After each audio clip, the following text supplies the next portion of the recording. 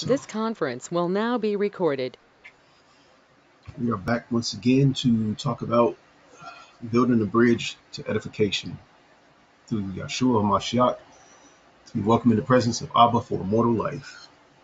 Brother TJ, Ahki Troy, Yeah. coming from Isaiah 118. Actually, I read it a little bit. I'm going to start from 16, actually. 116. Put that up quick. Because it's very interesting what the Most High tells us. It says, "Wash and cleanse yourselves. Remove your evil deeds from my sight. Stop doing evil. Learn to do right. Seek justice and correct the oppressor. Defend the fatherless and plead the case of the widow. Come now, let us reason together, says Yah. Though your sins are like scarlet, they will be as white as snow. Though they are as red as crimson, they will be like wool. If you are willing to be obedient, you will eat the best of the land. But if you resist and rebel, you will be devoured by the sword." Yeah.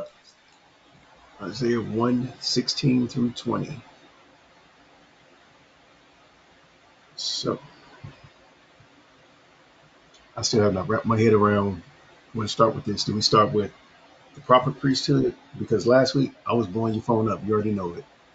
Once I Yeah. went back and reread, and I was like, hold up, how did I miss that? Yeah. Jerusalem's been there for a long time. Uh-huh. That's the beginning. I'm like, so what happened in Canaan that Melchizedek had to vacate the area, which we don't know, and then we end up where the Most High comes back with his own people to clean out the land, which is interesting if we're talking about part of today's lesson, because we kind of see like a precursor of that with Jacob returning back and Mm-hmm. Esau. So they return in the future. Israel returns back to the land again, and they don't have a peace offering. They just come with the Most High, Mm-hmm. and the kings around them, they don't humble down or nothing like that. Some do, most don't though.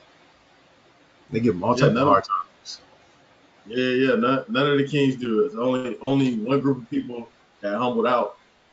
But no king that was ruling at that time humbled out, which is what we already knew going in, which is why the Most High said, hey, you're gonna go and purge the land pretty much.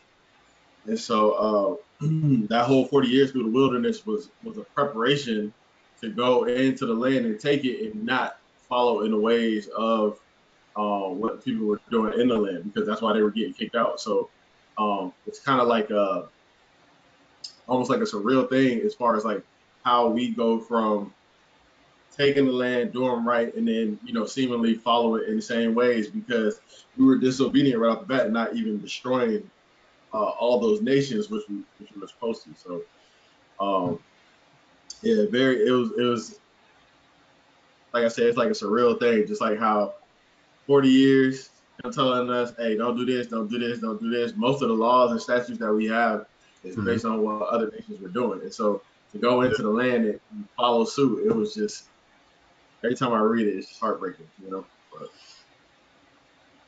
So what would you say that Abba made the transition to go from the Melchizedek priesthood to the Levitical priesthood? Was that always from scripture? Do we see that that was always on the game plan for them no, to? it was. Yeah. It definitely wasn't a game plan from the beginning. So let's go to Exodus, what it says, 24 maybe. Yeah, it wasn't a game plan from the beginning. The game plan from the beginning was what we would read in Exodus 19, where we were going to be a kingdom of priests. And so Aaron was always going to be the high priest, but he was going to be the high priest under a Melchizedek system. We Mm-hmm. don't see the ushering in of the Levitical priesthood until after the golden calf situation. So after that, we see and it's actually pretty, when you read it, you can see it clearly, but a lot of people don't catch it. That the first covenant that he makes with Israel, when Moses goes up to the mount, he receives the commandments. That first covenant was according to the Melchizedek order. It was when he saw the golden calf being made. Remember, Moses breaks those commandments, right? And then He breaks the commandments, takes the calf, right? He crushes that down, forces the people to eat it or drink it, whatever. And then after that, what we see him do is go back up. He goes back up to the mount. He gets a new set of commandments, and then he makes a covenant according to the Levitical priesthood after that. So the first covenant that the Most High made with us was actually according to the Melchizedek order. But then, in the scriptures tell you, it says, "This is the covenant that I made with your fathers," and that covenant they broke, right? That covenant they break, and that was literally what happened when Moses came down off the mount. That was the covenant that the Most High was making with us, Yeah. but we broke it almost immediately.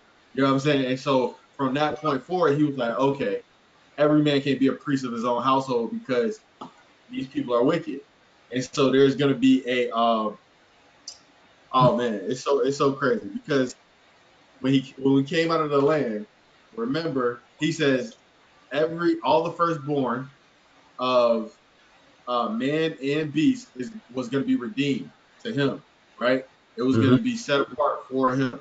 He later changes that and says no longer is it going to be the firstborn of every household, but it's going to be the firstborn of every Levite. And so he switches it because of the establishment of the Levitical priesthood. Um, And say yeah, Exodus. so yeah, Exodus, I want to say it's 24. Hold on. I might not have it. Let's see.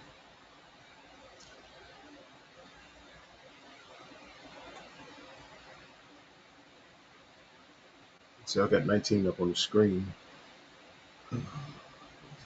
Right. Yeah. So when he says you're going to be a kingdom of priests, this was the pretty much the Melchizedek, order in effect. We were going to be a kingdom of priests. Every man was going to be a priest according to his own household.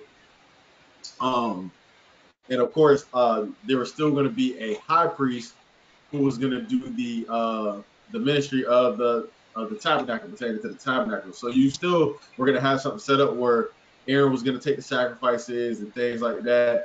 Mm-hmm. But this was going to be just Aaron and his sons. It wasn't going to be the whole Levitical priesthood. So then, was Aaron just be sitting in the Levitic? Was Aaron to sit in the high priest seat, and what Moses would be the Melchizedek priest? No, Is that? Aaron was going to be the Melchizedek priest. He was going to be the high priest. Hmm. Moses, it was a weird situation because we don't really find out what his role was going to be outside of leading the people to the land because he didn't make it. But if you look at their relationship when they dealt with Pharaoh, you really had it as um, Moses was Elohim, and then you had Aaron who was the high priest, or he was the high priest and he was the prophet. So if you look at it in a sense of the Godhead, Moses was Abba, he was Yah, and then Aaron was Hamashiach. Like that was their role.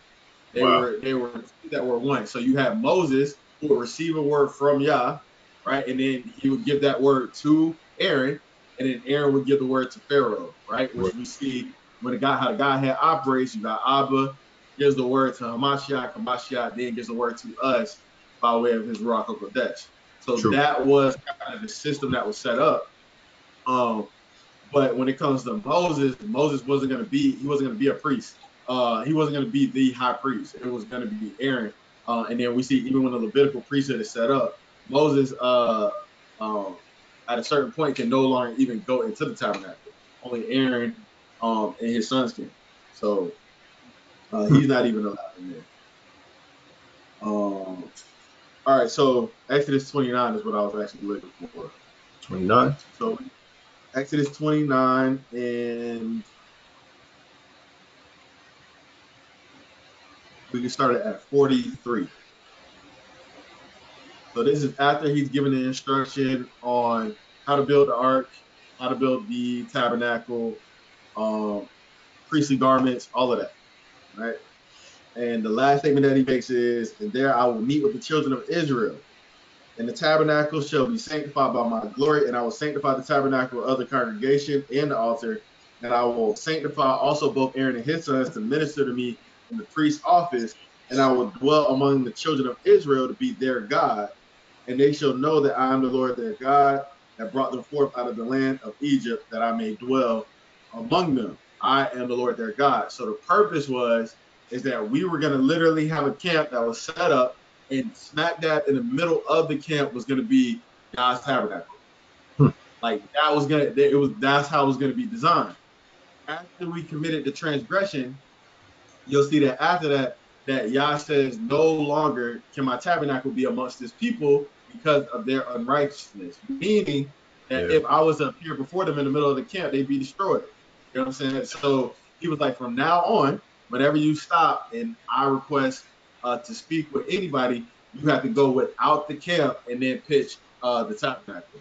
And so from that point forward, we see his tabernacle being pitched outside of the camp, and Mm-hmm. then Aaron or Moses having to go before the tabernacle instead of being in the midst of it. So the whole purpose was that he was going to dwell with us, in the midst of us, and then every man was going to be, like I said, a priest of his own house. But it worked. Yeah, because we see some immediate fall offs. We see Korah and his family fell off. We see Aaron and his sons, they fell off. Yeah, you see a lot of destruction throughout. I mean, nobody who left made it. So you see a lot of destruction. You see the whole situation with Balaam. Um, like just throughout the whole walk, you just see constant disobedience, and that's why the Levitical priesthood had to be set up. It was a placeholder because we just didn't understand at that point who Yah was and what he was doing for us. Like, we weren't going to stop sinning just because Yah brought us out of Egypt. That should have been enough. All the miracles and everything that he showed us, it should have been enough to where, not that we didn't sin, because everybody's going to fall short, but Mm-hmm. what he saw in us was that we were going to sin repeatedly and not give a crap, like not care, which we did. You know what I'm saying? Like, when the Yeah. Levitical priesthood was set up, even with the Levitical priesthood, if you think about how righteous it is, this is what Paul was talking about. Like, the law is righteous, it's holy, it's spiritual. We're carnal. You know what I'm saying? So Sure. even if you think about the Levitical priesthood, the moment I bring a bullock up there and I have to kill it because of something I did, that should have been enough, right? But for Yeah. us, we were doing premeditated sinning. You know what I'm saying? Like, it was almost like, hey man, I got 5 lambs, 2 turtle doves. You know what I'm saying? A bullock for what I got planned tonight. You know what I'm saying? Like, that Yeah. was our mindset. And so the Levitical priesthood was needed until a more better priesthood and a better priest, a better sacrifice could be ushered in. Now it is obtainable by all, but at the same time, there is more of a responsibility, and it's not just based on you being bloodborne Israelites, which is what the Levitical priesthood was based on. You Yeah. circumcised in a day, hey, you're a bloodborne Israelite, right? This is your kingdom, this is your priesthood. Now it's like, you gotta be born again. Like, you literally have to become a new creature, and then this pertains to you, or else he don't know you. You know what I mean? So it's a more excellent priesthood, and more specific, more righteous. So the stakes got raised because not only is it enough for the Most High to save us, but then we have to show that we're willing to actually humble ourselves down and listen. Mm-hmm. Hmm. So he's more than meeting us halfway because, yeah, I'll wake you up, but you still have to show that you're willing to walk this out.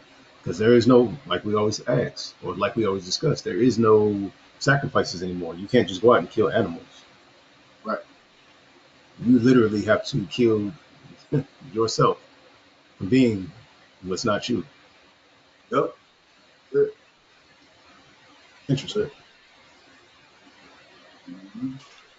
So those few sins in the beginning, when did you come across this information that that they were meant to be the Melchizedek priesthood, and then it transformed into Levitical?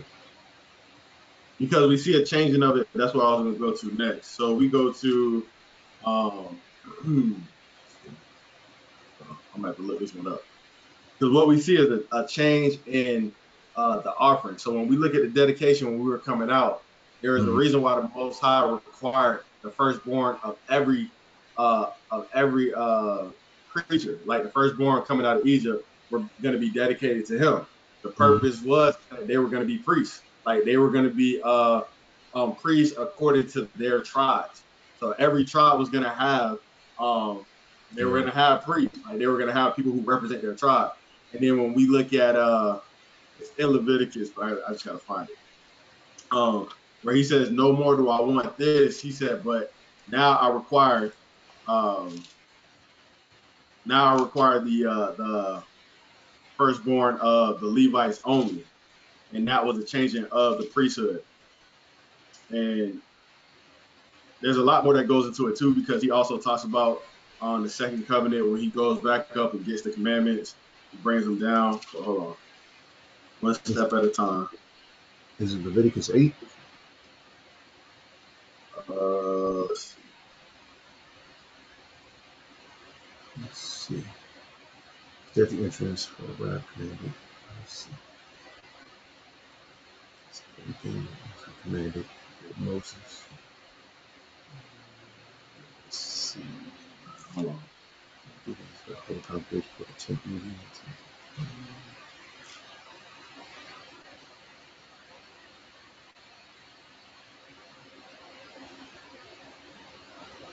Oh man. So that Ram's ordination.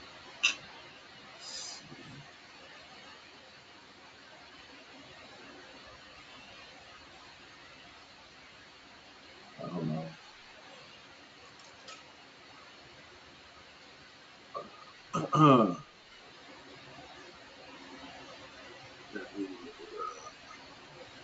Let's see. We have the free sin offering, which is, let's see, Leviticus 8.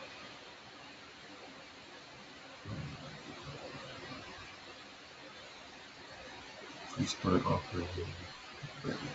Family consecration.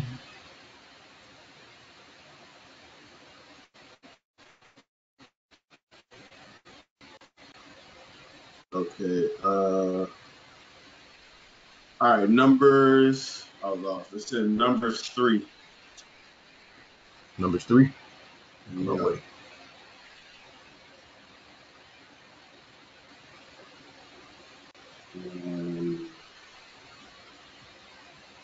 You start at 11.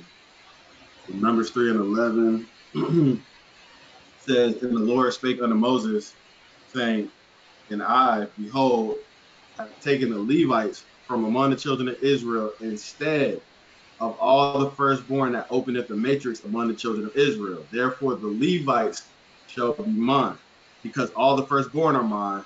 For on the day that I smote all the firstborn in the land of Egypt, I hallowed unto me all the firstborn in Israel, both man and beast. Mine shall they be, I am the Lord. And the Lord spake unto Moses in the wilderness, Sinai, saying, Number the children." But this was the switch where originally it was all the firstborn of everything of all the children of Israel. Now he's just saying, nope, now it's just the Levites who are going to be my inheritance. Right? Okay. Which is why the Levites did not get they didn't get their own land, because they were going to be priests in every land. And they were Yah's inheritance, where it was supposed to be every child from these tribes. It's supposed to be his inheritance. So if they picked up on what the Most High was putting down for them to not have to slaughter the first beast, and then the Levites and the firstborn males doing their part, that would have got them back on the right track. But over time, they continue to go on the wrong track, and we've seen the results. So he kept altering the plan, and that drug the priesthood downward, or Say that reduced. again? I said he kept altering the plan, but that kind of it brought the plan downward. He kept having to take the plan downward, or stepping down a step from it, from what it was meant to be, to meet them where they were. Right, you can say that. I mean, the Levitical priesthood was still a righteous priesthood. It was just it was based on carnal ordinances. But this is the whole thing, because the Most High never, at this time, the Melchizedek priesthood is still alive and in effect. It's just you have to catch certain ones who operate according to that priesthood. So even though the Levitical priesthood is in place, you still are going to have people like David, right, who is judged for adultery. right? He's punished for committing adultery. But according to what? You know what I'm saying? Nobody ever catches him. He never goes before the high priest. So what is he judged according to, right? But Yah judges him according to the Melchizedek order. You see the same thing with you honestly see the same thing with Moses when he hits the rock.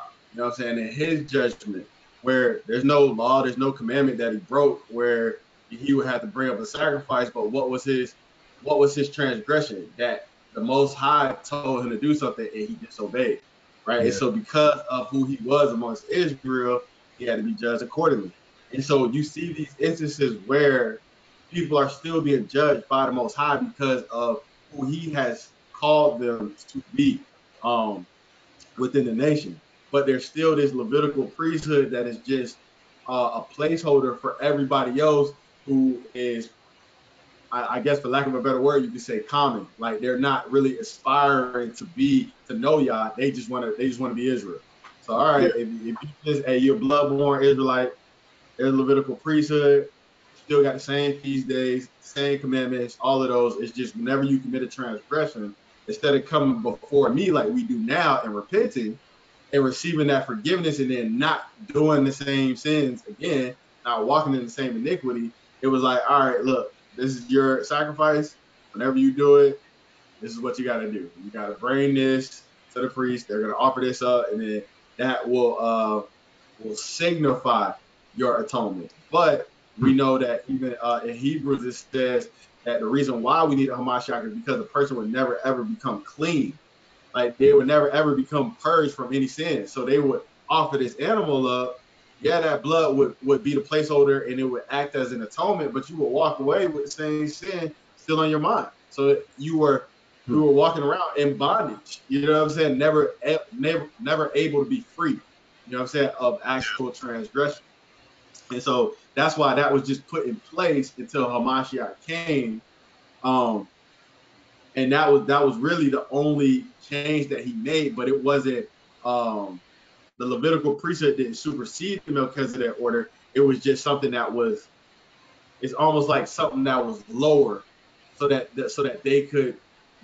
we could survive as a nation. Under the Melchizedek order, we have no chance. You know what I'm saying? Because under the Melchizedek order, um, it's obedience by faith. This is what Abraham did. This is what Isaac did. This is what Jacob did. It was obedience according to faith. You know what I'm Yeah. saying? We didn't never see Abraham, Isaac, or Jacob offer any animal for sin, for transgression. They did sacrifice, but it wasn't for sin because they understood that, hey, if I did something wrong and the Most High checked me on it, I'm just not going to do that again. You know what I mean? But that just wasn't in our minds to do. So he Sure. had to put this in. So it's like saying the Melchizedek priesthood or the Melchizedek priesthood, that order was based on spiritual cleanliness and faithfulness. Whereas the Levitical was to help you get to that point where you could, and that's why we have a Mashiach as that place in between. This is the last sacrifice you're going to get. From here on, if you really want to be clean, you have to clean yourself according to the Spirit. You don't have to waste the blood of an animal. You have to be willing to commit yourself spiritually. Right. Hmm. It was a schoolmaster. Um, that's what the Levitical priesthood was designed to do. It was designed to teach, so that we would have an understanding of what it takes to actually atone for a person, right? Because atonement takes blood, and that's one thing that the Most High wanted us to get. And then also just on a lower level, what he requires from his children. And so when he took the Levites were supposed to be the standard amongst Israel. Everybody was supposed to be able to look towards the Levites to see um, what he was trying to do with us as a whole. But that didn't even work because you had crooked Levites. But whenever you were to look at the high priest, this is why he says the Levites are my inheritance, right? They're going to be the ones that belong to me, and I'm going to keep them and protect them. And so that's why he required the whole nation to pay tithes to them so that they never had lack. And they were full-time ministry doing the work that Yah called them to do. Uh, Hmm. and so they were supposed to be that standard that knew Torah, right? They were the Torah scholars because that's all they did. And they understood Yah as far as sacrifices as far as what he requires from his priests, as far as being an example to the nation, and keeping Torah not just according to the flesh, but according to the mind and spirit. You know what I Yeah. mean? But like I said, we couldn't even do that. So we don't have a, which is interesting because nowadays people learn in such linear ways, and then we have our minds can like reach out and reach for details Mm-hmm. because with the way the word is actually spread out all over the world, so many different aspects of it have been opened up, but not like the true important aspects that really lock you into what this is all about. So we don't really have a timeline that says the Melchizedek order stops here. We know when the Levitical priesthood started here, right? Mm-hmm. We mentioned some examples. Adam, would you say would be of the Melchizedek order? Yeah. Noah. Well, let's see. Adam, Abel, Yeah, before he was murdered. Yeah, you say that. Seth. Definitely Seth. And these things were passed down. So as long as let's say Adam was a Melchizedek, right? Which is just when we say king of righteousness, that is the one who establishes the Most High's his Torah. Mm-hmm. So we say the first one was Adam. Adam passes it on to the next person. That's why I said it would have been Abel, but Abel was murdered. So technically, the next Melchizedek would have been Seth, and then Seth would have passed it down to Methuselah. Methuselah would have passed it down to Enoch, right? Enoch was translated, and so Mm-hmm. then it moves down to whoever comes after that, which I'm not 100% sure who comes after Enoch, but then eventually we get to Noah, right? And then Noah's that Melchizedek, and then Noah passes it on to Shem, and then Shem is the one who taught Abraham, and then so on and so forth. Is this the importance of the genealogy then, in showing those who, without even being named as under the order, that were under the order? Mm-hmm. Yeah, Hmm. because it wasn't a. You really don't even see you don't see Melchizedek on the scene until we get to Abraham. Mm-hmm. But that's because we see Abraham who is in covenant with Yah.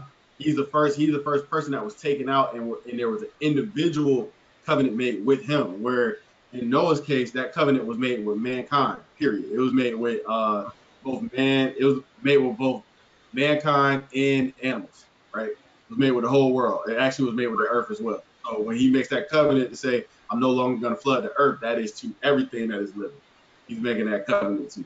When we get to Abraham, Abraham was the first person who's drawn out, and he actually makes a covenant with just him. So when we see Abraham coming back from delivering Lot, or he rescued Lot and his whole family and everything like that, then we see him actually interact with Melchizedek because um, that's his grandfather at the time, which would be Shem. And so when it says that he's the king of righteousness, and he dwells in what it says Salem, right? Mm-hmm. Which is he dwells in it actually could be translated Shalom, right? So he's the king of righteousness, and he dwells in the city of peace, right? And this was Shem. He was that one who established that order. And then of course when he passes away, then now that becomes Abraham, so on and so forth. Now, you know there are those out there that say that Melchizedek, according to the scripture, had no beginning, had no end, right? True. They say a man who had no mother, no father. Mm-hmm. Then there are others who say that Shem occupied the office of Melchizedek. Is there a confusion on what the office is in the spirit versus those who have actually occupied the office in the flesh? Is there a confusion there? It is confusion. It's confusion of what the Melchizedek priesthood is, what the Melchizedek order is. So when we talk about, and I think people get it confused because they look at Melchizedek, they look at Melchizedek as a person. Yeah. So when they say Melchizedek, right, they're like, oh, okay, like his name was Melchizedek. But there's a reason why it gives you the interpretation where it says, this is Melchizedek, king of righteousness, right? Mm-hmm. So it's telling you his position or his authority, but that is just that position is being filled by an actual person, The reason why it has no beginning or ending is because the Melchizedek order comes from the Shemaim. This is why we have a high priest who is now our Melchizedek. But we know that that's not what we called him when he was here. So how is he both? You know what I'm saying? How is he our Melchizedek now, according to Hebrews, right? I believe it's Hebrews chapter 9. How is he now our Melchizedek? But at the same time, we call him Yahushua, Yehoshua, you know what I'm saying? Yahushua. How is that the case, right? So either this is a order that was set up that was occupied by multiple people, or it was an actual person. So we read the scriptures, then we get the understanding that it was an order that was established, and people would fill this position. If we look at there's different interpretations of it too in the scriptures. Like if you look at Jasher, it doesn't even say Melchizedek, it says Adonizedek, which means Lord of Righteousness. But it's both the same thing. And I say all that just to say it lets you know that it's a position. It's not a actual person. Because if it was, then the name wouldn't change. It would be the same thing no matter where you read it, because it's a person's name, right? Moses' name doesn't change. It may change the way maybe when it comes to dialects, how the name would change. Like we see Elias, but we know it's Elijah. But if you look at the transliteration, it has the same meaning because it's the same, you know, it's the same person. But with that being said, when it comes to Melchizedek, it was just an occupied position, and now it's being occupied by Mashiach. Now it's being occupied by, you know what I'm saying, Yahushua. So it's always been that. It's not an actual person. That's why it has no beginning or end, no mother or father, because Melchizedek itself is a order that was established by Yah, and it is given to those who have been chosen to fill that position, to fill that seat. And so, yeah, it's just a misunderstanding. So this is interesting because we have Melchizedek, right? So I was looking this up. Like I said, I was blowing you up last week, and I started going into what this all means. So Melchizedek, we have that hyphenate or that bridge right there. So it comes down to my king is right, an early king of Salem. So then we have Melech, which is king, right? But if we go back, then we have Sedek. And the Sedek is also rightness or righteousness. So let's see.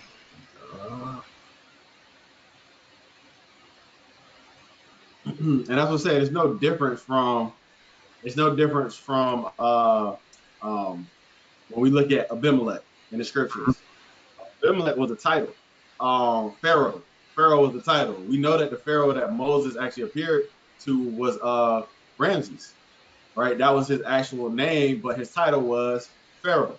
And so it's just a position that's being held. It's a position of authority, but it's not the actual name of the person. So when we look at even those names, when it comes to Abimelech, we see Abimelech in we see who is that? Abraham, he goes down to Egypt. He talks to the Pharaoh. When he gives Sarah, he tries to get, or that Pharaoh takes Sarah, you know, he almost touches her, but then the Most High appears before this Pharaoh. Now check this out. When he appears before that Pharaoh, the Pharaoh that he appeared to said, he talked to him first off, and then that Pharaoh said, "Yeah, will you destroy the righteous?" Right? And so, oh man, so we actually had a Pharaoh in Egypt that was righteous. So what actually happened? You know what I mean? And then when we get to Abimelech, it was the same thing, because Abraham actually went down to Assyria, I think, to the Assyrians, and the Abimelech who was reigning at that time, it was the same thing. And so these were just men who occupied a position. Some were righteous, some were wicked. But all the same, when we get to Judges, we see a Melchizedek, or I believe in there it might say Adonizedek, and he's dwelling in what? Salem, right? He's dwelling in Jerusalem, which is the same thing. Slow it down. Let's prove all things, because we don't want to lose nobody. Let's slow it down. Let's go back to, we're talking about Genesis 20 and 10. We're talking about Abimelech. So, since people love the Strongs, Abimelech, right? Mm-hmm. Strong's 40. Father is king, a Philistine king, also an Israelite name. And then we know Melech, once again, is a king. Mm-hmm. Now let's see Ab, which is interesting because this also goes into Abraham, Mm-hmm. which is also father. So it's interesting that Abraham interacted with Abimelech. They're both fathers, but one's a king now. Right. So it's just interesting how the people that the Most High was dealing with in the early time of man, a lot of things were very, what's the word I'm looking for? What's the vibe I'm looking for here? People had a lot of similar names, but those names had meanings and functions to it. Right. And as you said, this Abimelech was righteous with the Most High because he was actually able to hear from the Most High, Mm-hmm. which is interesting because years later, and I got to thinking about this, that means that Canaan at one point in time was a blessed place. As far as the land, or you talking about the people? The land. Yeah, the land was always it was always a land flowing with milk and honey. Nothing changed that because we know that Yah is the one who creates those things. So that was Mm-hmm. always a bountiful land. It was just being inhabited by wicked people. So that's why Mm-hmm. they had to get out of it. Yeah, Hmm. for sure. So during the time of before the Levitical priesthood, this is where we are right now, and we don't have the records of Shem. Well, actually, we got the Book of Joshua. Can you bring out Mm-hmm. some key things about Shem during his time? Go ahead and As let you. far as During this time period, where we're saying where some people are still confused about whether Melchizedek was a person Mhm. or was it a spiritual office for those who are righteous to the Most High, Right. who carried out his functions. Like as we named off Noah, Moshe, so many others, because what we're looking for is where the Melchizedek order stops and where the Levitical priesthood goes forth. But even with the Levitical priesthood, are there any righteous Levitical priests that Yeah, really of stand out course. from the scriptures? Yeah, of course. Samuel was a Levitical priest. He was righteous. You had Eli who was righteous up until his son started wilding out, and then said of course the Most High had to cast judgment on him. But if we look at First Samuel, Hannah she gives Samuel over to Eli to be raised up. So Eli is the one who actually raised up Samuel to know Torah and to learn Yah's voice. Like he was the one, he literally taught him how to hear his voice. When the Most High was calling out to him, and he kept coming to Eli, and Eli was like, "I didn't call you," and then he was just like, "Well, I keep hearing the voice." He was like, "Well, the next time say, 'Here I am,'" right? And then he calls out to him again. He says, "Here I am," or "Here am I," and then the Most High starts to talk to him. So, yeah, Eli was definitely righteous for sure. Samuel was righteous. Um, and then, of course, you had just during the time of First and Second Kings, you had many righteous priests who were companions to righteous kings because they really both had to run at the same time. So if you think about it, if I'm a righteous king and I'm taking over like a Hezekiah and I come into office and you're a wicked priest, then you getting dealt with. All right, give me a second, Doc. Give me a second, Doc. Give me a second. All right, come on, come on. This conference will now be recorded. So you're saying how the orders run concurrent, or what's the word, concurrent to each other? Yeah, yeah. But the one order was supposed to stop and the next order was supposed to continue on. Everybody was supposed to, as you said, the Levitical was for the common, right? Mhm. But then if we see the higher orders, almost like comparing high school to college, or even, I say even college rather, to a masterate or a doctorate. Nah, for sure, for sure. It was a different level of understanding. So it wasn't something that most people would catch, or even, like I said, like even inspire to do, because the Melchizedek order wasn't something that like Abraham didn't acknowledge. He never acknowledged this is what I'm under the Melchizedek order. It was like, no, I follow God. Mm-hmm. Same thing with Isaac, same thing with Jacob. You know what I'm saying? It was a different understanding. Same thing with Joseph. Like, I follow the Most High. Like, this is my God, and I'm serving Him with all my, you know what I'm saying, my mind, body, and soul, pretty much. Just like the Most High told us to do when we came out of Egypt, laying out those 10 Commandments, right? I'm your Elohim that brought you out of the land of Egypt. You know what I'm saying? You should have no other gods before me, so on and so forth. Like, this is what He called us to do. We just couldn't fulfill it. Like those 10 basic principles, we could not do. Like we just could not stop, you know what I'm saying, with sinning. Like I said, He told us straight up not to worship idols, not to build any image. And then as soon as Moses goes up to the mount, he's gone for 40 days, and that's exactly what they do. So seeing that, it was like, oh man, yo, this people is, he was like, they are really wicked. Like that's different. It ain't like, oh, Abraham seeing a famine and then going down to Egypt. Like, nah, this is something different. Like, literally, they doing something to provoke me to wrath. Like, you never see Abraham intentionally do something to make y'all mad. Neither do you see that with Isaac. Neither do you see that with Jacob. You see misunderstandings and a lack of faith based on outside circumstances, but not an intent to make me mad. Like, that's Yeah. just crazy. You know, so if you think about it with a child, it's the same thing. A child that messes up sometimes, but for the most part, they just try to do right, and every now and then they slip up.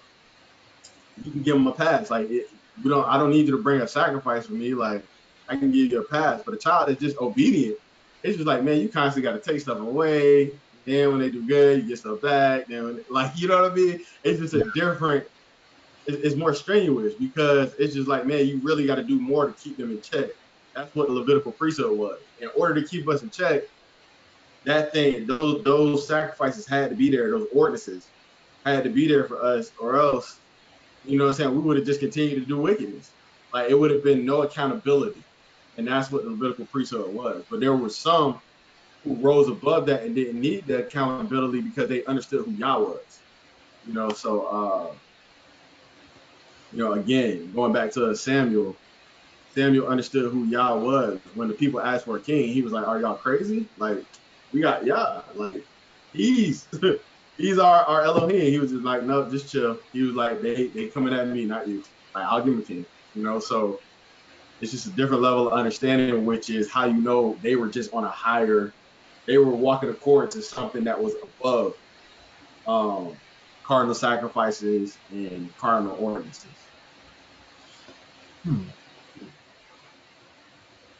So okay,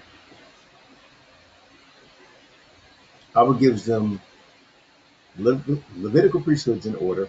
Melchizedek has never been really dissolved. The people just never gained the spiritual understanding of what it was. Right. Then all of a sudden now the people want a king. Mm-hmm. So then, okay, Melchizedek meant king of righteousness. So then we see the Most High establishing a kinghood as what's Saul meant to be, kind of like a Melchizedek king, someone who would follow the Most High spiritually, and then would have a high priest right there also to match up the works. I'm trying to think of the right way to phrase that. Because he gave them the office of king, right? Mm-hmm.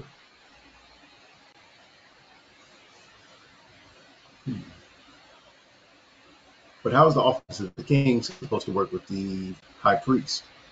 The king is still under the high priest spiritually, but he's the authority over the land, right? Mm-hmm. Yeah, if you think about it in terms of a government, it's just like you have your high priest who is still going to deal with the sacrifices. He's still going to deal with all things Torah. You know what I'm saying? He's going to deal with sacrifices, feast days, uh, you know, any type of illnesses, leprosy, things like that. He's still going to deal with those things concerned in the Torah. The Mm-hmm. king was only meant to be a judge. So the king was going to judge all matters. Um, According to Torah. So he had to know Torah, as well, and he was going to be the judge because that's what the people wanted. There were offenses happening. The whole king situation happened because Eli's sons, who were priests, were doing wickedness. Right? They were perverting judgment. They were stealing from the people, like all of that stuff like that. So, and it's not that Yah didn't judge them; he did. Right?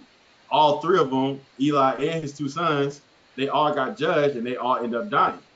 But for the people, they was just like, and that just in normal fashion, how we do, it ain't happening fast enough, right? We want somebody who, when we see these things happening, we can go before him and then air out our grievances and have him judge the situation right then and there. And so they started asking for a king because this is what the other nations had. Even though Yah was the one who was judging the people at that time, because it wasn't in their time, they were just like, nah, we good. We want a physical king, something tangible. And so that's why King Saul was put into position to be that. But he was the king that the people sought after. Later on, we see that David is the king that Yah chooses because he has a heart after him. And so even though you can say King Saul was supposed to represent that Melchizedek order as far as judgment is concerned and being a standard, David truly represented that. Saul had the opportunity, he stumbled, he fell. But David truly represented just that, for sure. And then, of course, we see the office of the king change after David dies. Solomon started off in his prominence. What we say Solomon was under. Yeah, Melchizedek definitely said he was. For sure. For sure. Because of David. Because of David, he was. For sure he was. He was held to that higher standard, which is why the penalty for what he did was so great. And that he literally rent the kingdoms. So yeah, you for sure he was. Sure he was. So after Solomon falls and we don't see anyone occupy the Melchizedek order. Well, After Solomon falls? Well, I take that back. I'm getting ahead of myself because there are prophets who do stand in the order of the Most High. And will we say they represent aspects of the Melchizedek order? Because most prophets would you say most prophets who can heal, get a word directly from the Most High are under the Melchizedek order? Yeah, the ones that we know of that were, I would definitely say Elijah, Elias, Isaiah, Jeremiah, like all of these guys, yeah, for sure. And this is what I'm saying, like they were called. So if you think about the mantle that they had to carry, and this is why when we think about Hamashiach, think about Abraham, Isaac, and Jacob, like all of this stuff starts to come together. Think about the mantle that they had to carry. They had to go before the priests and the kings and prophesy judgment and repentance. Like this was what they were called to do. And so this is how you know that they were on a higher level because they were called to be judges of those who were walking in wickedness. And because of that, when you think about just the very term king of righteousness, like they were sent to establish righteousness. They were sent to preach righteousness and a call to repentance. And that's pretty much what that Melchizedek is going to represent. He's going to be the one that maintains and keeps order. So when you don't have that, then you see just chaos and perversion and all of those things going on. But yeah, definitely the prophets would definitely fill that space. Yeah, they would definitely fill that space. I would definitely say that. And the beautiful thing about Melchizedek is it's not dependent upon tribe or anything like that. It really is just whoever God calls. And then obedience. Yeah, obedience. That's it. Obedience by faith. You know what I'm saying? Just doing what the Most High tells you to do. And that's important when you think about people like Hosea who had to marry a prostitute, like things like that. Like if the Most High, like anybody else today, we would look at that person and be like, man, come on, bro, that's wicked. You know what I'm saying? But the Most High literally told him to do that, but there was a reason for it, and he prophesied that. So these things were definitely by obedience and not just by commandment, which is what Levitical priesthood was based on. Here are the commandments, here are the laws, do it. You know what I'm saying? The Melchizedek order was like, no, hear me, and then do. You know what I mean? Because I'm going to tell you some things that are going to seem a little, hey, huh? You want me to do what? Yeah. Yeah. Get their attention. Mm-hmm. Get their attention before I have to bring the wrath on them. Right. So the king is established, and the priest. Well, see, okay, it gets a little interesting because if the higher prophets who are supposed to work with the king to make sure that there's order established in the land, and let's see, where do we see? Do we say that Zechariah was a Levitical priest? Zechariah was a prophet. He wasn't a priest. At the time that Zechariah was prophesying, Mm-hmm. there was a high priest named Joshua, who was there around that time. He was the high priest.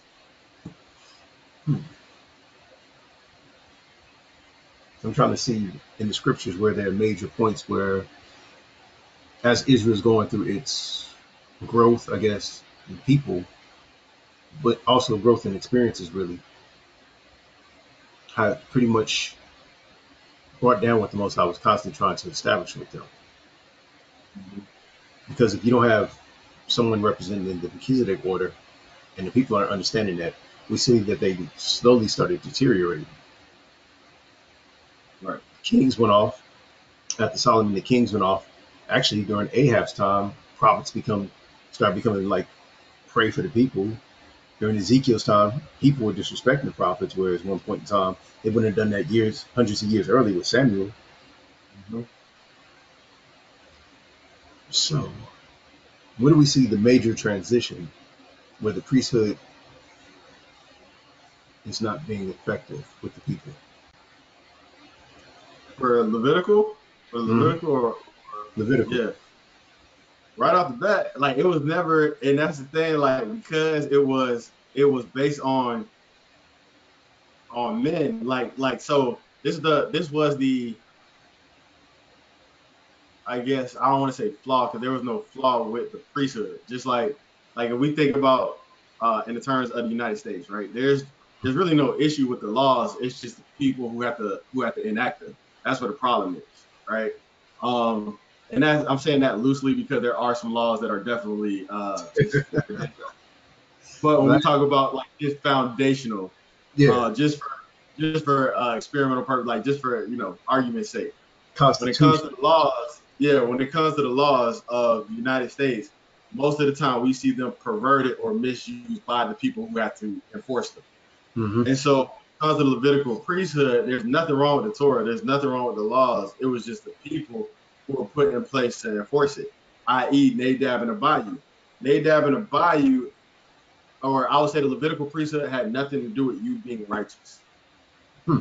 It was based on you being a Levite.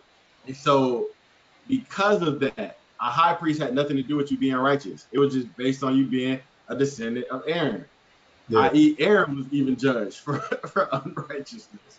yeah. So when you look at the Levitical priesthood, it was by bloodline, and so you would have some that were good, and you had a lot that were bad because there was no determination as far as, oh, this individual is righteous, so that's going to be the high priest. No, hey, you're a descendant, you're the closest descendant of Aaron, you're the high priest. That's it. And Hmm. you could be, you know what I'm saying? We put it in modern terms, you could be a drug dealer coming off the street, and it's like, hey, if you that descendant of Aaron, hey, give him his garments, you're the high priest now. You know what I mean? Now you still got to obey the commandments as far as going in the tabernacle and the holies of holies, because you go in there with the wrong heart, the wrong mindset, you definitely getting done. Like you done it, yeah. So Hmm. to a certain extent, they had to be obedient, but as far as their heart was concerned, it wasn't predicated on them being righteous or trying to be righteous. So we got a lot of priests that were wicked. The Melchizedek order is not so, because the Melchizedek order is based upon, you are chosen based upon your desire to be righteous. So Mm. it has nothing to do with who your daddy is. It don't matter, you know what I'm saying, Yeah. who you learn from, whatever. It was all about the Most High seeing your heart and seeing your righteousness and calling you to that higher standard. Same thing today, right? Not everybody can receive the Ruach, right? It's given to those who have a desire to pursue the Most High, to walk in righteousness. Yeah. You can talk all you want, but if it ain't in you, then He ain't giving it to you. You know what I mean? So, You literally yeah. have to point yourself out if you really want to achieve it. Mm-hmm. Hmm. Yeah. So that puts Exodus back on the map where it says that being a nation of priesthood, Mashiach made a way where if you're going to continue to follow his ways, there is a way to be as he is. Mm-hmm. As you can earn it over time. You might not see it at the end of this life, this physical lifetime, but we don't know what happens on the other side of judgment. Right. Hmm. That was always there. It was always put in place. It never went away. The Even the scriptures tell you the law is for the unrighteous. Yeah. The law is for the wicked. It's not for the righteous. So if you truly had just a righteous heart, righteous intent, then you are above the law, and the Most High could use you in a more effective way. When you look at Joshua, you know what I'm saying? Joshua, who took over from Moses. Joshua was, when we look at Joshua, and he don't really get enough credit, we bypass him a lot. When you look Mm. at Joshua, Joshua never really committed a sin that's documented. Like if That's you read his book, if you read Exodus, yeah, if you read the Torah and you read Joshua, you never, like, we don't see where he did anything wrong. You know what yeah. I'm saying? Like he was like the definition of perfect through his generations. And of course, maybe he slipped up here and there, and it just was never chronicled. But it's like, man, when you look at his walk, like it was pretty much perfect. Like that thing was, I mean, he was to the end, to the casket drop, he was on it. True. And so he would have been above that. Like he would have been that authority. This is why when he died, everything just went to hell in the handbasket. You know what I'm saying? As soon as he passed on, you just saw everybody just going crazy. And then we have judges, which is what that's what that is. A cycle of sin and Hmm. redemption. So yeah.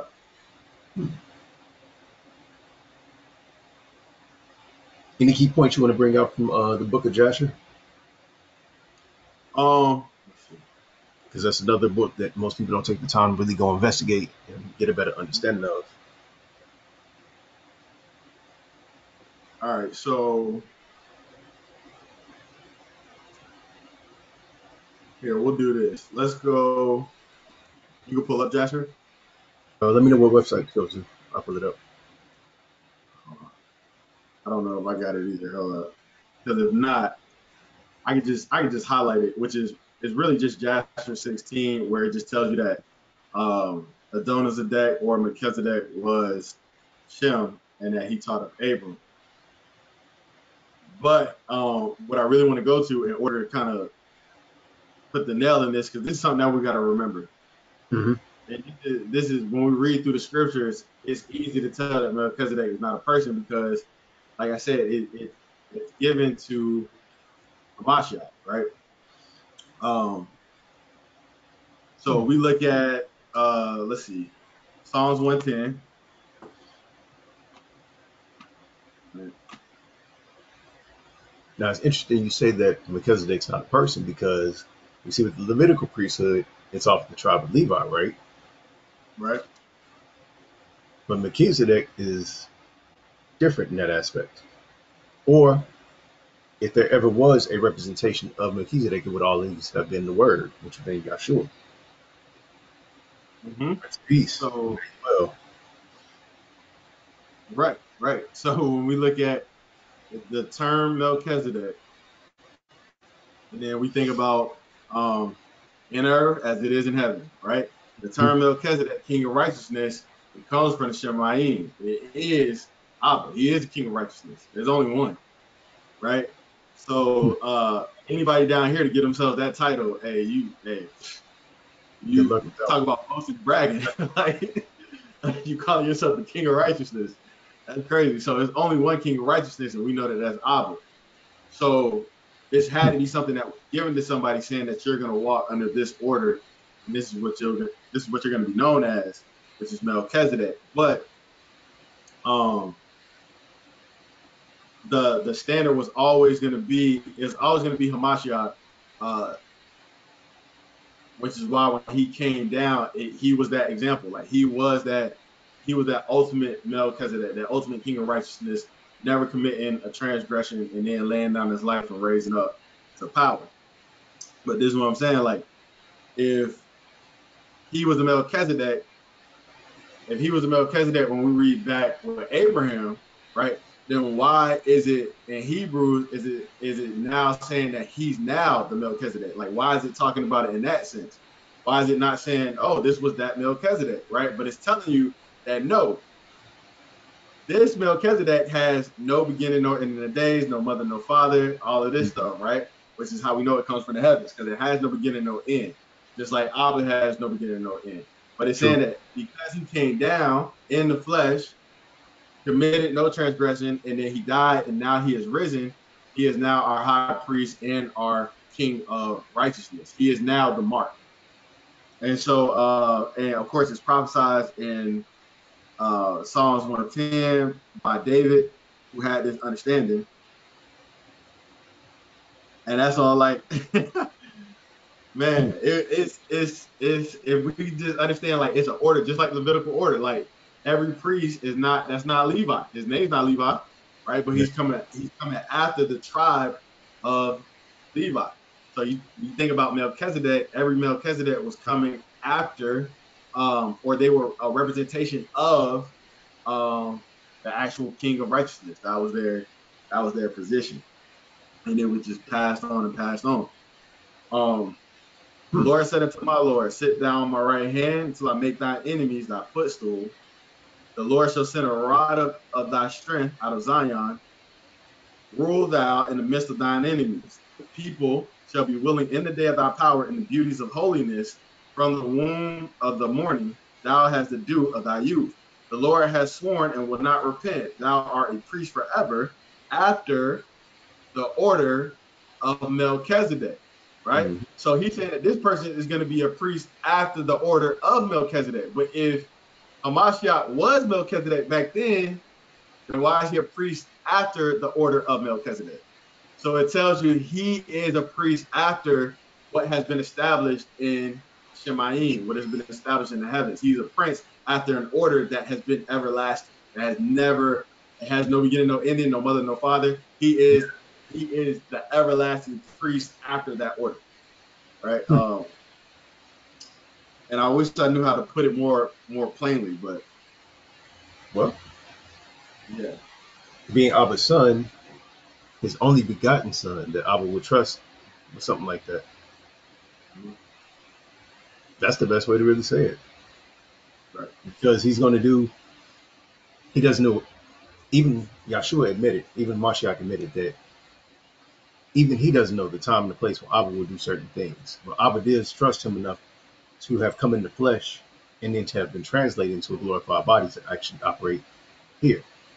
So if Abba's the king of righteousness and Yahshua is the high priest of righteousness, you see the deal right there. Everybody else has to walk, as we said, everybody else has to meet up to that standard now. You can't go slaughter an animal. You have to break yourself down and look, this is me. This is what I'm going through. I need to repent.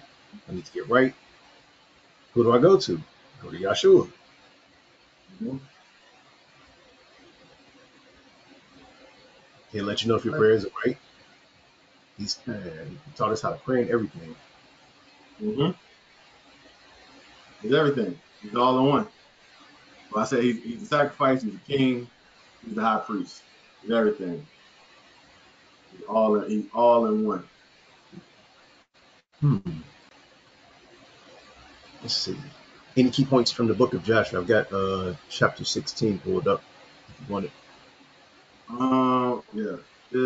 Well, I just wanted to show that it was Shem, and then I was going to go to Psalms 110, and then we could definitely read Hebrews 7, and then hopefully that'll give a clear understanding. But it shows you that it says in the Melchizedek, this is Joshua 16, 11. I got you right.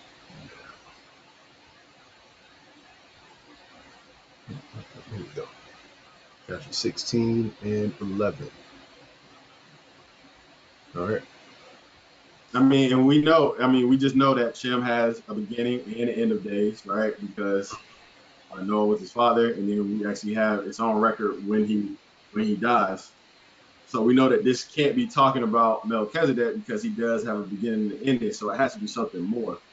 But it says in Adonizedek, king of Jerusalem, the same with Shem went out with his men to meet Abram and his people with bread and wine, and they remained together in the valley of Moreh. And Adonizedek blessed Abram, and Abram gave him a tenth from all that he had brought from the spoil of his enemies, for Adonizedek was a priest before God. All right. So again, the Melchizedek was exactly what Hamashiach is today, all that. He is the priest, he is the king. And then with Hamashiach is the sacrifice as well. So this is why he's the perfect one. He is the unblemished lamb. He is the mark. So do we see any bad aspects of the Melchizedek order at all? Do we see any bad aspects of that? No, no. If we judge the Levitical order according to what we have in the text, do we see any bad aspects from that?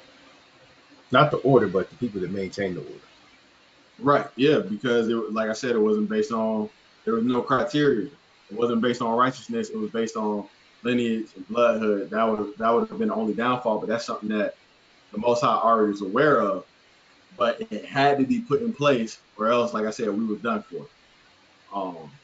We couldn't attain that Melchizedek threshold. Like we couldn't get there. We just weren't. It wasn't in us. It was in our heart to only do wickedness.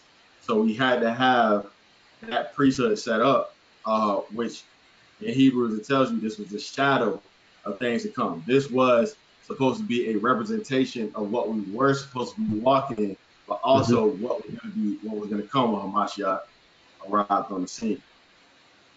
He said Hebrews 7, correct? Hebrews chapter 7.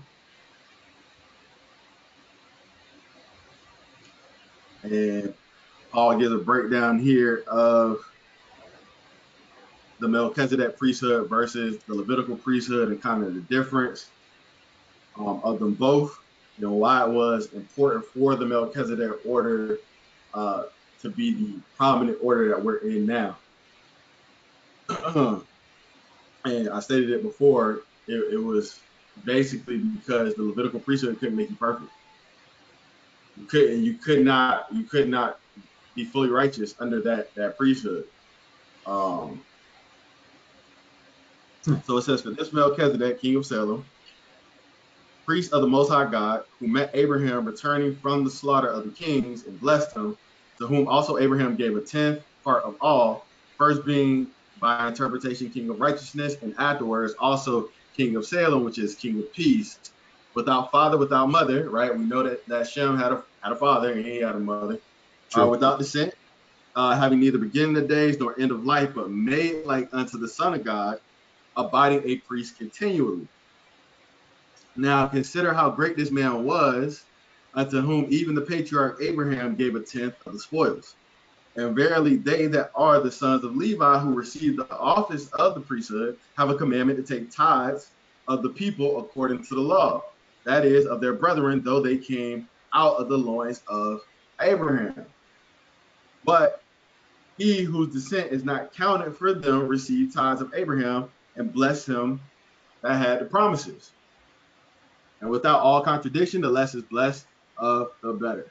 And here men that die receive tithes, but there he receiveth them of who it is witnessed that he liveth. And as I may so say, Levi also, who receiveth tithes, paid tithes in Abraham, for he was yet in the loins of his father when Melchizedek met him. Therefore, perfection were by the Levitical priesthood, for under it people received the law. What further need was there that another priest should rise after the order? Another priest should rise after the order of Melchizedek and not be called after the order of Aaron.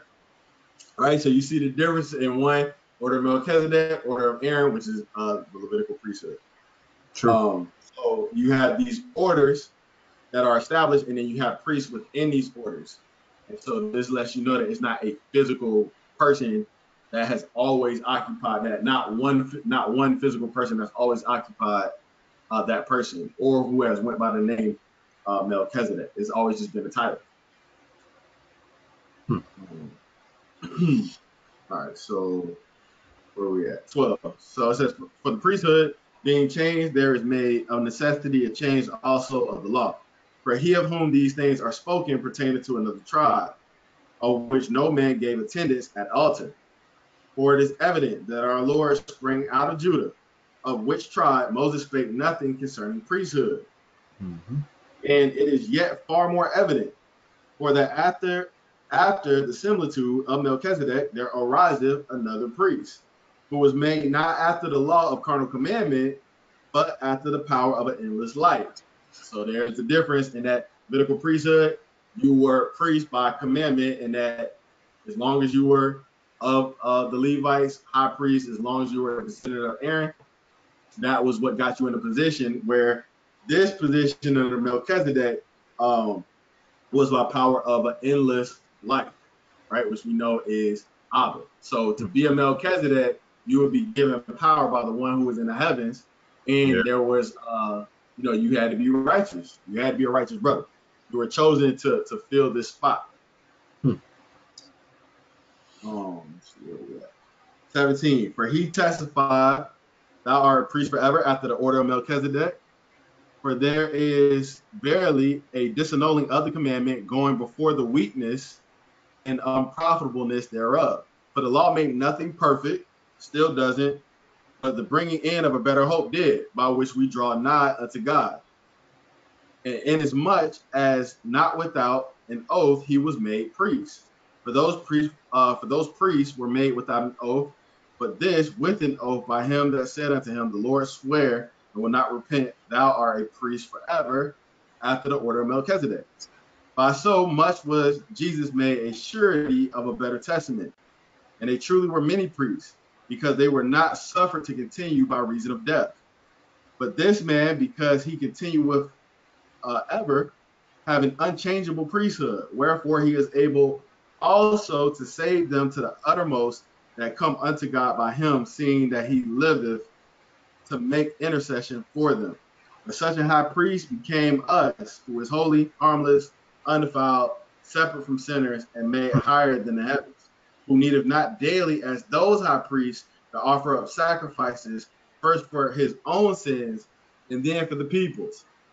For this he did once when he offered up himself. For the law maketh men high priests which have infirmity, but the word of oath, which was since the law, maketh the Son who is consecrated evermore. So it's a whole lot, but it definitely shows you the separation between the two, and it shows you the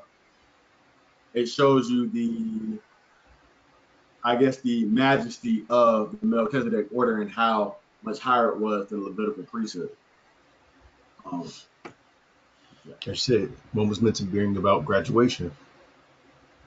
Right. To obey the Most High as your father and not have to slaughter an innocent animal because you have self-control now, just like Mashiach had self-control. We already know he could have wiped out the scribes and the Pharisees. Many of the prophets have had Abba's touch, but they only operated under what Abba told them to do, was tell the people to repent and obey. And if you really want to translate it simply, is follow the loving instructions, so that way the life that Abba wants us to have will be returned back to us. Right. Simple but deep. Yep. Well said. And this was what, if we look at the Mashiach, he never had to bring one sacrifice. Never had to bring up one sacrifice. And he walked according to the Levitical priesthood. He did everything according to the Levitical priesthood. He even died according to the Levitical order. This is why he was examined by the priest. And then when the priest found him guilty, even though he was without blemish, and they offered him up to be sacrificed. So he was even sacrificed according to the Levitical priesthood, which was, it makes it so, just so, man, it's just a beautiful thing how it went down.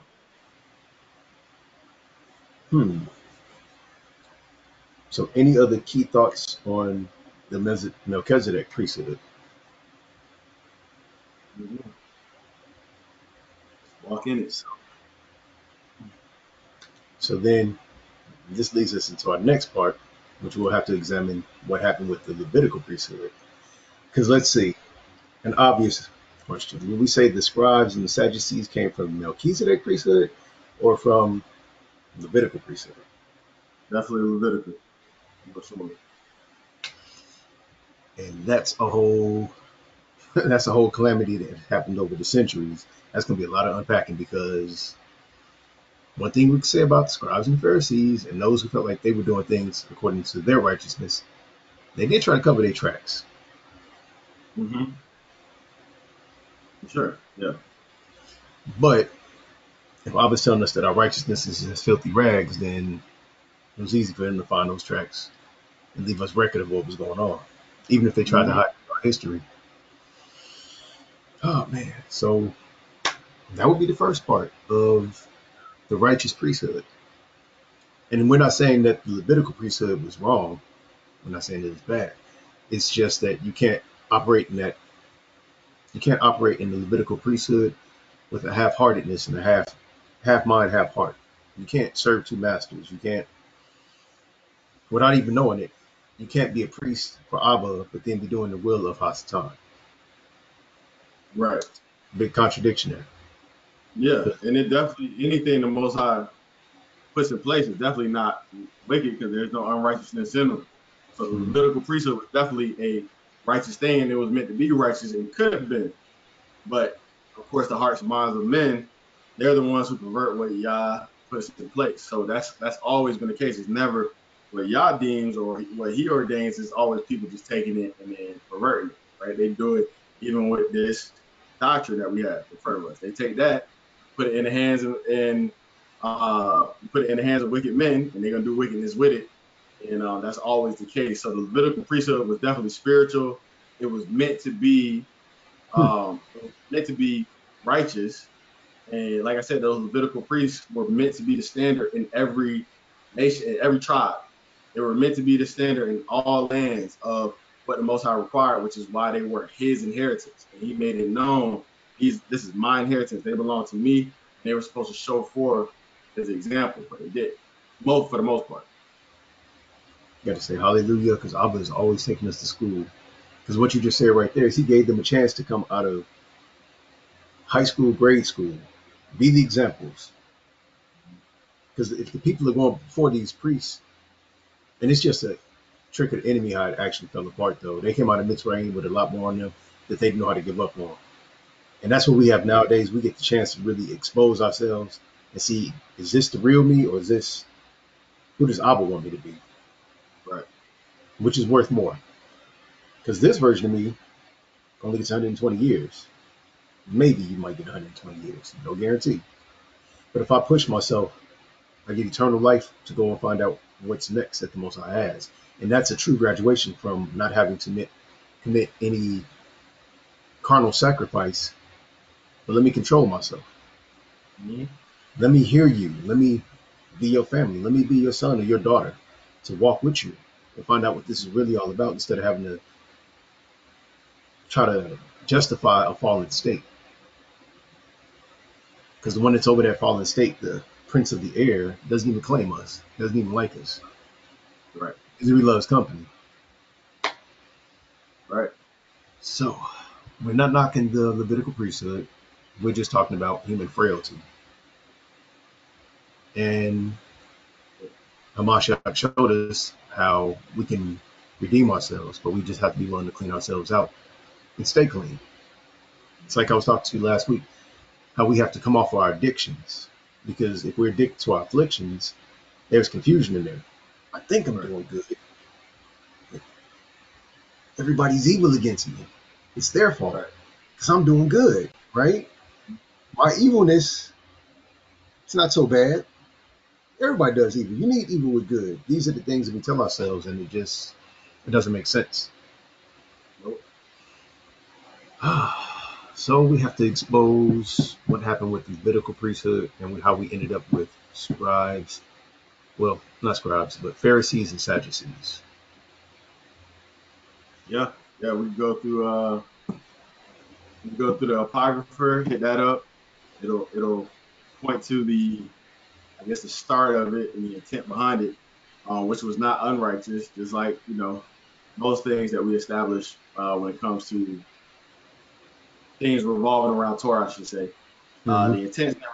The intent's never wicked, but you can see where these things kind of take you whenever you start establishing added things in order to keep the law, right? Which is what was going on, just adding things in order to make sure that Torah was not going to be violated, and then that leads you down a path of pride, ego, exaltation, Hmm. all things like that. So that's where it landed us. But yeah, we can definitely check that out, look at the start of it, and then see where the actual words derive from, because they're in the Old Testament as far as those words and where they got the term Pharisee, Sadducee from. So we can break those down and yeah, dig into it. Yeah. Because without the Most High really guiding us on how to do it the right way, the enemy knows what he was doing when he asked us to pick him. Mm-hmm. Because by itself, it feels like it's the boss of that situation. I'm bold enough to lead the Shamayim. The earth is in my hands. I must be doing something right, right? But he doesn't come out in public and be like, "Hey, I'm gonna walk among the people and claim y'all," and I'm trying to get y'all to see there's another way to do righteousness. No, it's I'm gonna hide in the shadows and I'm gonna do whatever I do. I'm gonna talk to you in your mind, the secret chambers, but I'll never come out and sit down and break bread with you, pray with you, seek repentance, none of that. And Right. that's the plague that human beings have right now, is that we have to watch what spirits we're listening to, because it will teach you how not to go before the Most High and seek to be redeemed. And you belong to Him. We all belong to Him. This paint, everything now, it belongs to Him. We just get the Mm-hmm. gift of time right now to, you know, do something righteous with it. Mm-hmm. Yep. Yeah. Well said. Well said. That's definitely got to check spirits, because um, if something is leading you to self-correct, um, and not self-correct in the sense of self-examination. That self-examination, the only way to do that is to go before the Most High. But if somebody's telling you you can do it yourself, somebody's telling you, you don't need to go before the Most High, or that's the vibe that they're giving out and stuff like that, yeah, those spirits you gotta stay away from. But that's the whole point, is to get you away from the Most High. That's why, I mean, self-help books are like the worst thing ever, because you can't help yourself. You don't know how to help yourself. Like, you have That's true. no idea of what you need. You're reading somebody else's opinion on how you should help yourself. And it's like, we really just break that down and think about it, it doesn't make any sense at all. Only the one who created you would know how to truly help you, because he knows exactly what you need. He knows what's in you. But to listen to somebody else tell you how to help yourself, no. Looking for another Torah, self-help Mm-hmm. books, looking for some other instructions. Yeah, that's what they are. Hmm. That's what they are. It's another form of commandments, but uh, according to the flesh. So some things will work, but only for a matter of time, because situations change, your life changes, and then those things don't work anymore because they're fleshly. You know what I'm saying? They're not spiritual, they're not eternal. So this is why the Most High, His law, statutes, and commandments, His guidance, the words that He speaks to us. That's why they're uh, is on another level, because first off, you can read the same word 100 times and get a new revelation from it every single time, according to the Most High, as far as what you need to do. And then His commandments are they're timeless. You know what I'm saying? They fit for all people, all nations, no matter what. It literally is designed to create perfect harmony. It's designed to create shalom for those who follow Him. And so, you know, anybody else, they're gonna always put their opinion, their spice on it.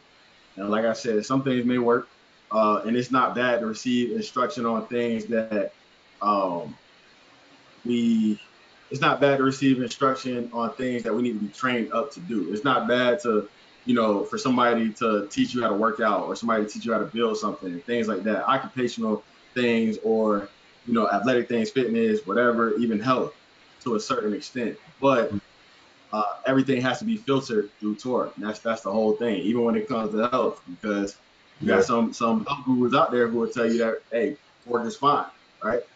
Yeah. Crab, shrimp, and lobster is fine, but I can eat what I want. So yeah, it's all gotta be filtered. So does that mean that there is a Torah of good and evil, but it's not a Torah? Kind of like what I guess the Jews, under their own instruction, tried to do with the so-called oral law and the oral traditions. Right. Yeah. Hassan definitely has a way of life, right? His way of life is death. I guess that would be what hyperbole, but yeah, his way of life is eternal damnation. But it's definitely set in motion. This is why everything in the world, it leads you down that path to destruction, or it leads you to covet, physical things, carnal things that are not going to last, right? That are corrupted. You know what I'm saying? They fade away, they get old, things like that. So Yeah. Hallelujah. I'm glad you said exactly what I was thinking. It's a Torah of corruption because everything that we apply his rules to falls apart. It's crumbling. right. The fruits are going bad. It's fermenting. It's out of control. It's spores. We see it out here. We're applying all praise to the Most High that his righteousness is still holding us all together. Because without no filter, this would be truly like the days of Noah. It might be getting that way, but Abba's definitely holding things in place, giving people time. But if it was really under that good and evil and you can do whatever you want to do, Mm-hmm. the knowledge of good and evil would be the knowledge of what's good for me, no matter what evil I have to do to get it. Times we in. That's what's happening. Witty inventions, wicked imaginations, putting things out into the world, man, for profit, for gain, for what's good for them. But see the corruption that comes from it. See the evil that comes from it. So it's happening. That's like a whole nother sacrificial system right there, because are you willing to sacrifice the innocent, the widows, the fatherless for your gains? Oh yeah, if you of this world, they for sure are. They don't care. Matter of fact, those are the ones that they take advantage of. So yeah, absolutely, absolutely. Yeah, that's always been the world's mentality. It is, to get gain by any means. Hmm. Does it profit the man to gain the whole world and lose his soul? Yeah, hey man. Hmm. Oh man, where's on my shot, man? What does it cost? What's it gonna cost? High cost. Mm-hmm. Oh man. All right. Before we jump off, I'm gonna play a little snippet of this video that I found. It's kind of interesting. All It's right, cool. titled 400 Years. I know we got Koti's coming on next. Mm-hmm. I don't know if I sent you this video, but it's very interesting. Just a small snippet though. The psalmist Okay. wrote in Psalm 74:9, "We see not our sons, there is no more any prophet, neither is there among us any that knoweth how long." Even though nothing more was written in the Bible after the prophecies of Malachi and before the time of the birth of Jesus, the history of Jerusalem continued on. The Babylonian Empire controlled Jerusalem from about 607 BC until 539 BC. Then the Medo-Persian Empire took control of Jerusalem a little before it gained control of Babylon, and controlled it for a little over 200 years, from 539 BC until 332 BC, when Alexander the Great went to Jerusalem. He became the king of Macedonia, a region of Greece, when his father Philip II was assassinated. The Macedonian Empire was strong enough and wealthy enough that it enabled Alexander to go on and defeat the Persians. Bible scholars have called the bronze or brass section of Nebuchadnezzar's great image the Grecian Empire of Alexander the Great. We have to wonder at this point, if this is not written in the Bible, why am I teaching anything about an empire that has nothing to do with the Bible? It has been said, to understand Bible prophecy, you have to know and understand history. You have to know the history of these regions in order to understand the prophecies in the book of Daniel. How did the Grecian Empire affect Jerusalem? Here is the story. The high priest in Jerusalem had reason to fear Alexander's coming to Jerusalem, for when Alexander besieged Tyre, he sent a letter asking the high priest to send reinforcements and supplies to help him defeat Darius. But the high priest refused, as he had made an oath with Darius that he would not take up arms against him.